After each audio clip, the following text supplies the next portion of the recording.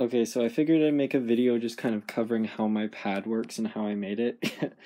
So basically I was bored one day. I saw this big sheet of metal apparently came off of a grate to a door to our apartment's bike storage. And I was like, I feel like I can make a pad out of this. And I did. So basically what this is it works on the principle of Velostat as the sensor. Underneath each one of these is basically a piece of Velostat and tinfoil. Pretend this is tinfoil. And the way Velostat works is you run a current through it, and depending on how hard you press it, it'll change the resistance. So you can measure that change in resistance via some analog pins on an Arduino. So basically, I have current running through these.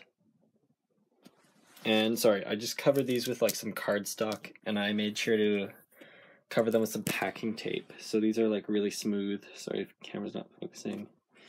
Yeah, these are smooth so I can slide over them.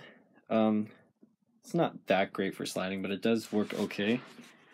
Yeah, V5 in, and what's really cool about this pad is I'm using the entire metal plate as the ground. So that just goes into here on the breadboard, is kind of attached on the side there. Got some 1K ohm resistors. You can probably look up a circuit diagram for this. I'm not going to explain that much. But yeah, I mean, this works great, surprisingly, for being like, I mean, I didn't spend any extra money on a lot of these materials, but you could probably do this for 20 bucks.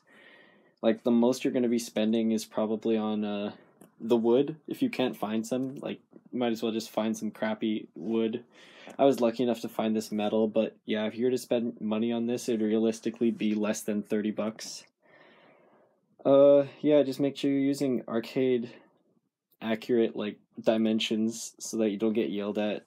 11 inches. You know what's up.